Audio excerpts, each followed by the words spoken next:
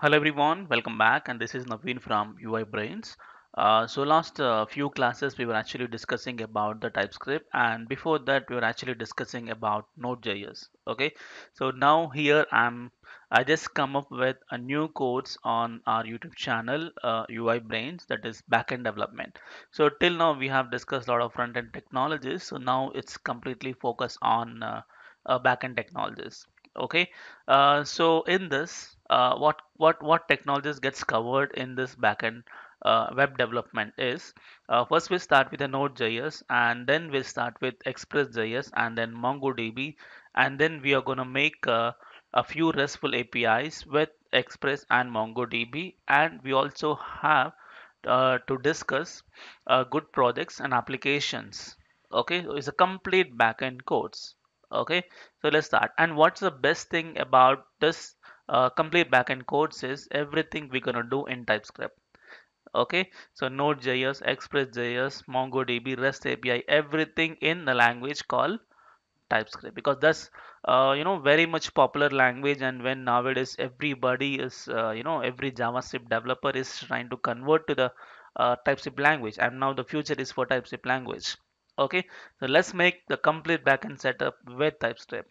Okay, so let's start with the slides, and then we'll start with the installation steps. Yeah, here is the code summary. So first we're gonna start with, as usual, Node.js. So what is Node.js and how to write our basic programs with Node.js and all.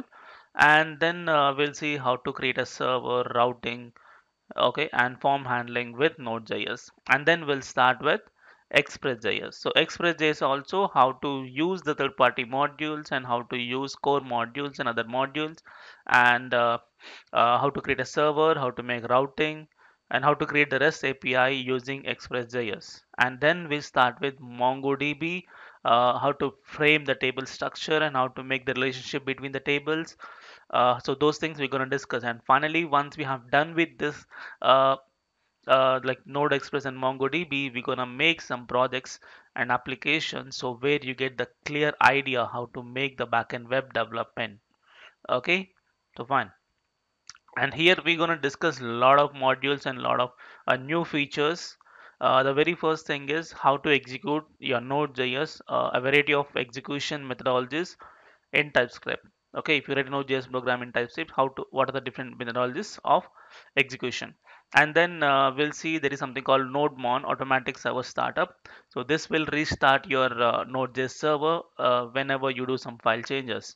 And there is a password encryption, how to encrypt the password, and environment variables using .env, and token based authentication system using JSON Web Token.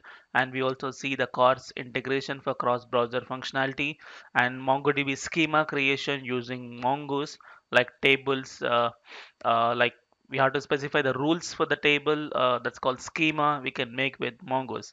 And then there are some real-time date handling, that is using Movement.js, and real-time logger using Morgon, and authentication middleware. So what is the middleware concept in Express.js and how to use the middlewares, and also we'll see unique identity, ID generation using UUID, and the credit card payments using Stripe and PayPal, and server-side form validation. So this is something new. Okay, server-side form validation, and also we'll see the deployment. So it means we're going to deploy the Express application to the server. Okay, so those things.